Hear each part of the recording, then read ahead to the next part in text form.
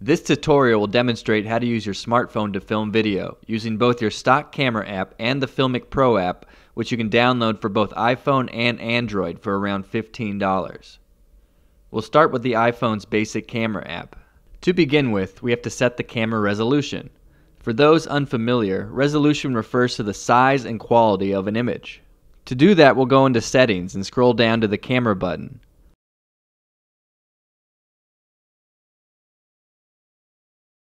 We'll click it and a new list will pop up. For now, we're just interested in adjusting the Record Video settings, so we'll click on that. This will bring up a list of different resolutions. In this case, the lowest is on top and the highest is on the bottom. It is always suggested to shoot in the highest resolution possible, which in this case is 4K. That said, it's important to know that shooting in higher resolutions will mean that your video files are larger. I'll talk about how this can impact the editing process later in the presentation, but for now, the thing to take away is that if you're shooting in a high resolution, you want to make sure you have plenty of room on your phone. Whatever choice you make here, you'll want to stick with that for your entire project. Switching between resolutions can be a pain in the editing process and leave your video with an uneven look. For this video's purpose, we'll go with 4K.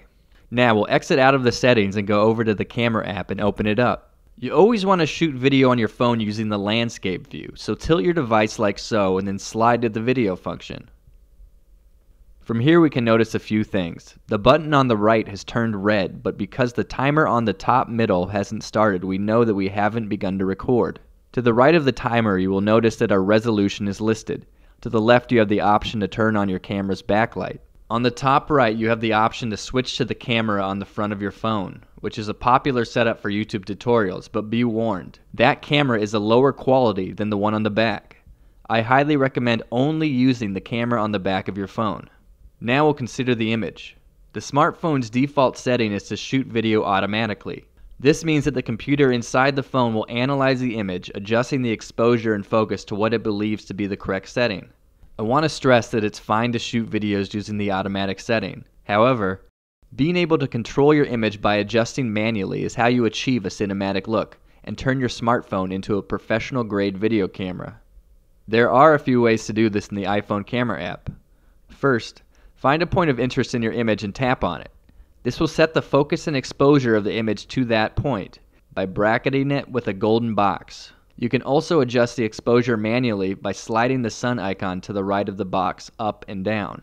You can slide that box around your image by dragging it, or reset it by tapping on a different part of the image.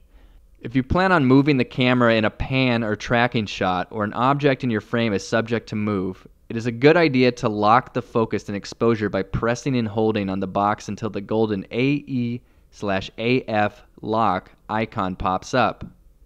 Having your exposure or focus fluctuating automatically during a shot can lead to poor footage and is a large reason why I'm an advocate for shooting manually. Now that we've got our settings right, we can begin to record. If you want even more control, you can download an app like FILMiC Pro. We'll briefly walk through the FILMiC interface to demonstrate the power of the program. As you can see, there is quite a bit more going on in the screen than on the generic camera app. In the bottom middle, we have a shadowed cluster of information that includes our timer, with the audio level meter below. To the right of that, we have our battery and file storage meters, and to the left, we have our frame rate and resolution. To adjust these settings, we'll click on the gear icon and a menu will pop up. First, we'll adjust the resolution. You always want your image to be in the 16:9 aspect ratio, which will be the default. Again, you have a few different options for resolution, with the lowest to the left and the highest to the right. The bottom slider adjusts the size of the file, and again is measured lowest to highest, left to right. Leave this as high as possible. To exit this screen, click outside of the box. Next, we'll adjust frame rate. As you can see, we have significantly more options here, including my preferred 24 frames per second. You can also adjust for time-lapse and slow motion using these settings. The top slider adjusts for capture, while the bottom adjusts for playback. For simplicity's sake, we'll set these both to 24. Next, you can adjust the audio settings. The bottom slider will adjust sample rate of the audio file, the middle will adjust the type of file, and the top slider adjusts where the app will record from. The button on the bottom is an option to attach a Bluetooth microphone. For our purposes, we'll have the back microphone record a PCM file at 48 kHz. These are the main settings we'll adjust, but there are a few more buttons to be aware of. You can use the Presets button to save your current settings or load a previous setting preset. The Stabilization button can be handy if you are shooting without a tripod, as it will smooth any hand tremors that can cause your image to jump. And finally, the Guide button will give you a handy rule of thirds grid to help your composition. Next, we'll exit out of the settings window and go to the bottom left corner of the screen to click on the color wheel icon. This is a key feature that differentiates FILMiC from a generic camera app because it allows you to manually adjust the white balance and color profile of your image. The first screen you'll see is this one. The main thing to focus on is the AWB icon in the bottom right. When it's blue, this means that the program is adjusting the white balance for the light environment of your surroundings. When it's red, it means that you have locked the white balance. It's a good idea to get a new reading before you start shooting in a new environment, and to lock this in place once you find the right white balance. There are presets at the bottom of this box which account for different environments, but I had best results using the automatic feature. The next place of interest is the second screen down. It's here that you can adjust the color profile. FILMiC comes with a standard profile, but you can buy add-ons, including the flat profile that I used for the Stormfest video. The reason I wanted to shoot my footage like that is it's ideal for color correcting in the editing process.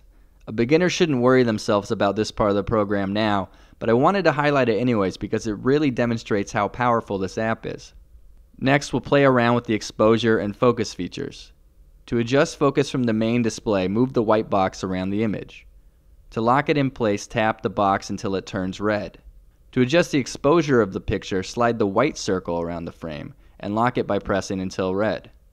By clicking on the button to the right of the color wheel, we can bring up the exposure wheel to the left and the focus wheel to the right.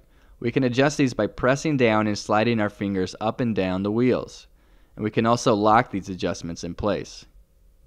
You can turn the focus wheel into a zoom lens as well, but be warned, because the camera lens is digital, the closer you zoom, the more pixelated the image becomes. To review videos you've already recorded, find the play button on the bottom right and scroll through your options. And to record, turn the big white circle red. As you can see, the FILMiC app is a powerful tool. It has the ability to turn your smartphone into a professional grade video camera.